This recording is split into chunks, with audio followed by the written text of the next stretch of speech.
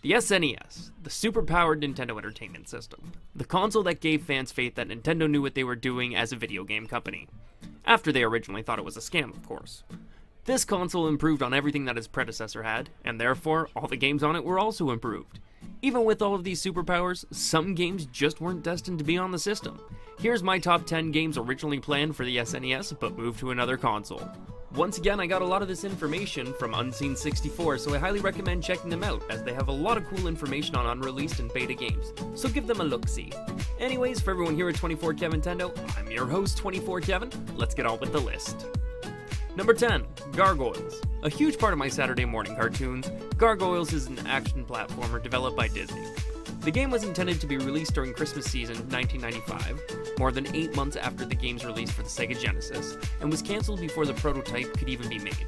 Nintendo may not have wanted to use the same game that received average to above average reviews that could potentially have received worse reviews for almost the same game, but with less power and not as visually appealing, so I can understand why this was shelved.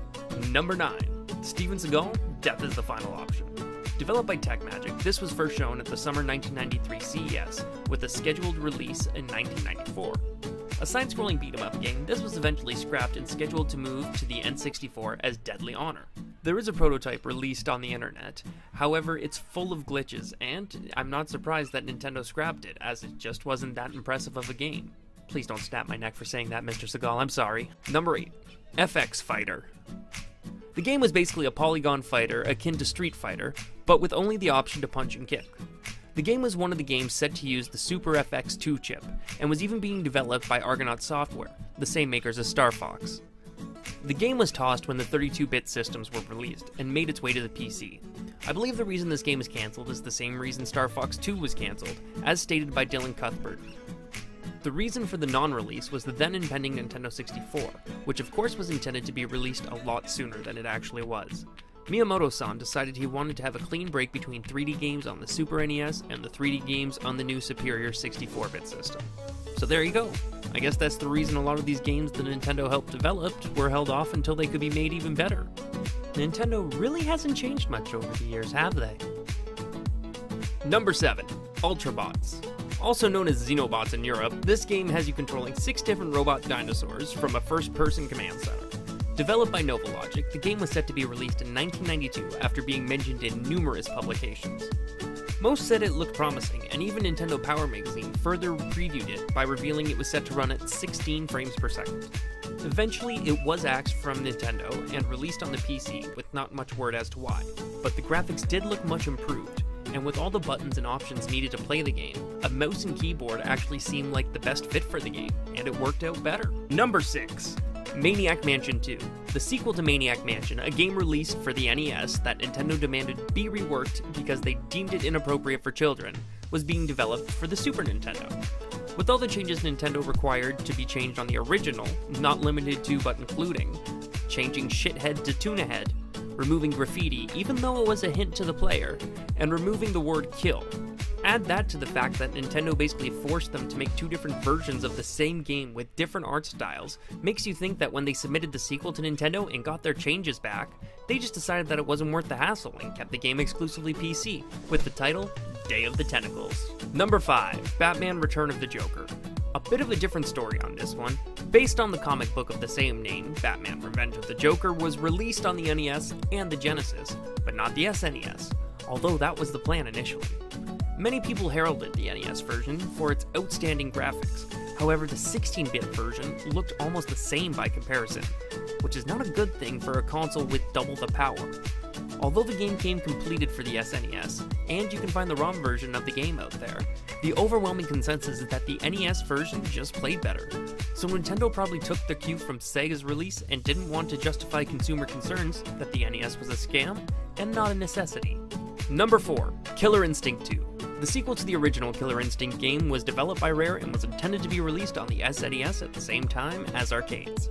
Although no prototype has been released, developers have stated that the game was completed and fully ready to start manufacturing, but ultimately was never released. Since the planned release date was in 1996, the same year the N64 was coming out, Nintendo probably didn't want to stick one of his hottest IPs from the SNES on a system that was about to live out its lifespan, so they decided to port it to the N64 as Killer Instinct Gold. Number 3. Dreamland of Giants. Another game developed by Rare, codenamed Project Dream, started to be crafted after the commercial success of Rare's earlier SNES title, Donkey Kong Country.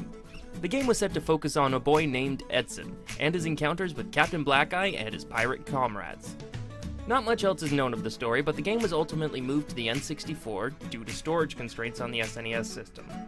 Concerned with technical setbacks and the project's overall direction, the game was completely reworked into the Banjo-Kazooie franchise. Hard to believe one of the most beloved collectathons of the 90s could have potentially been just a normal run-of-the-mill side-scrolling platformer. Good thing that was all a dream, eh, Captain Blackeye? Sorry, touchy subject.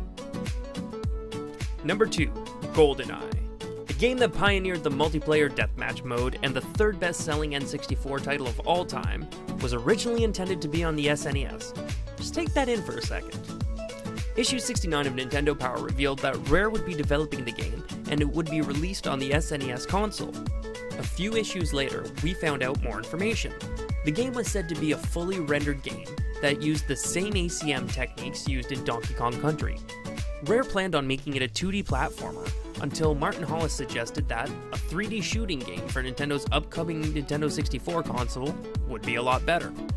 Think about that for a second. If someone hadn't made that suggestion, this would have been on the SNES and probably regarded as just a basic side-scrolling shooter game, whereas on the N64 it revolutionized a genre. Why isn't this number 1?